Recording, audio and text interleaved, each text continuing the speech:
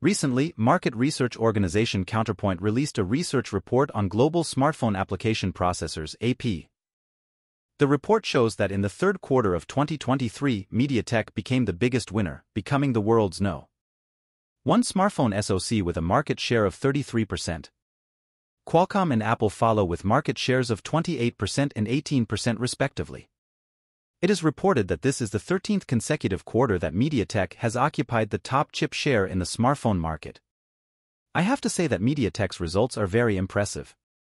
You know, for a long time in the past, Qualcomm was the dominant player in the field of mobile phone chips, and MediaTek was once considered the originator of copycat chips. Now, MediaTek has firmly dominated the global smartphone chip market for 13 consecutive quarters. Took the top spot and surpassed Qualcomm in market share by 5 percentage points. It may seem that this 5 percentage points is not a lot, but when compared with other brands, this data is not small. After all, Samsung's chip market share is only 5%. So, how did MediaTek do it, and what did it rely on to defeat Qualcomm? In the coming time, can MediaTek continue to lead? Revealing the secret behind MediaTek's leadership, taking the lead in deploying 5G. MediaTek's achievements today are closely related to its research and development innovation on chips. Anyone who knows the industry knows that in the 3G and 4G network era, MediaTek chose the wrong direction and became the first choice for copycat phones. This also left everyone with the impression of copycat chips. Not only was it left far behind by its peers, he also put himself into a very passive situation. Therefore, in order to enter the 5G market first, MediaTek became one of the first chip manufacturers to participate in domestic 5G technology trials and tests.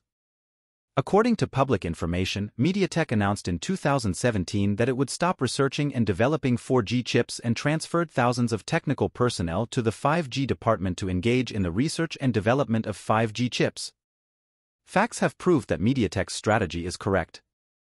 In November 2019, MediaTek released the first 5G chip Dimensity 1000 for the high-end market, benchmarking the Snapdragon 865 chip.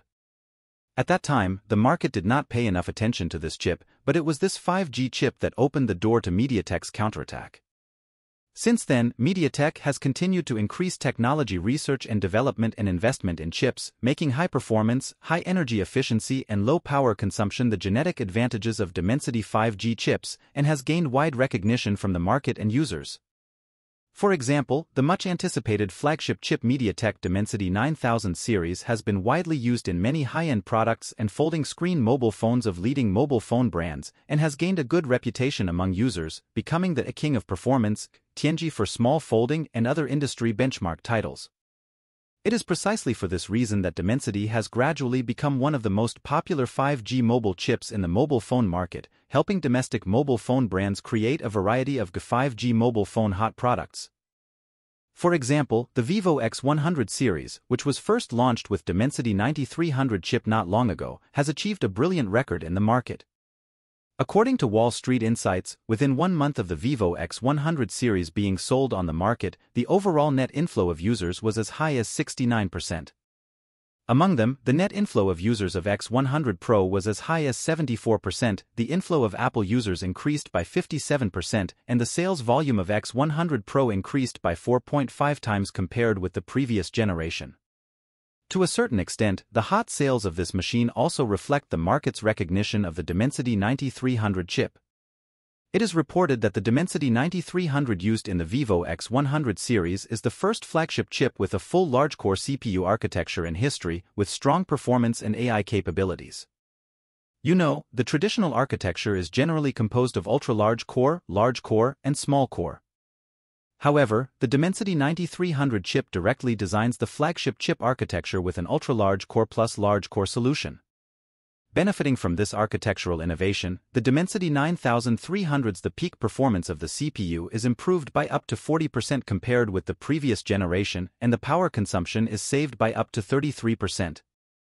Combined with the new architecture GPU and the 7th generation AI processor APU 790, the Dimensity 9300's running scores ranked first in CPU multi-core performance, GPU multi-core performance, and AI performance in multiple tests. Currently, the strongest Antutu benchmark score exceeds 2.3 million, ranking first among contemporary flagship SoCs. Previously, a research report from Morgan Stanley stated that the performance of MediaTek Dimensity 9300 flagship chip has surpassed Qualcomm Snapdragon 8 Gen 3 and Apple A17 Pro, making it the most powerful smartphone SoC on the market.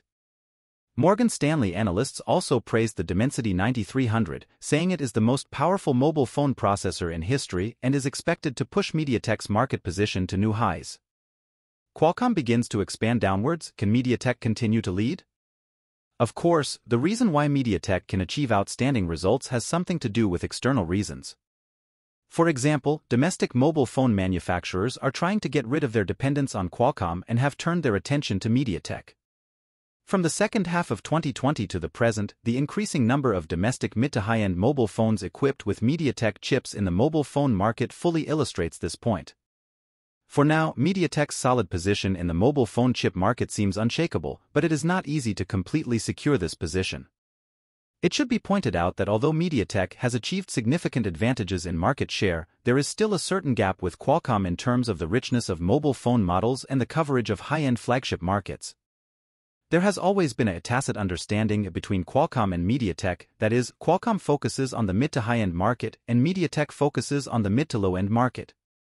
However, after losing to MediaTek in chip share for several consecutive years, Qualcomm is also very eager to regain its position as the world's mobile phone chip leader.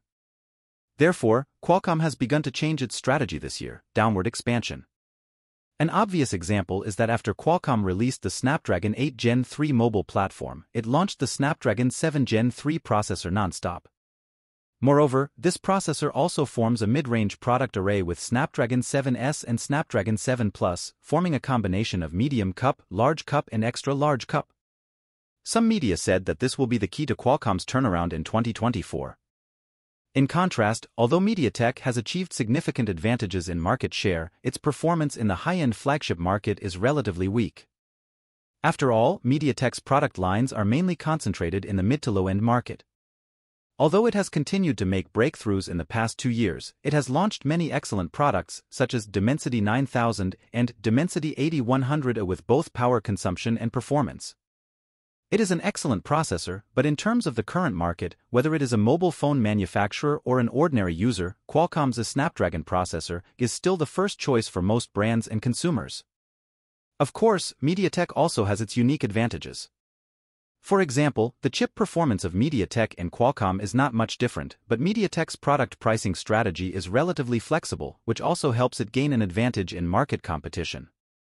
Therefore, it is estimated that it will be a challenge for both parties to say whether MediaTek can continue to lead in the future or whether Qualcomm can regain the world's first place again, but it is undeniable that the competition between MediaTek and Qualcomm will more and more intense. Therefore, in the coming time, who the market balance will favor may depend on whose product is more popular in the market. After all, consumers will vote with their feet whether the product is good or not. In short, there is no permanent overlord in the mobile phone chip market. The story between MediaTek and Qualcomm is still unfolding, but China will wait and see who will win in the end.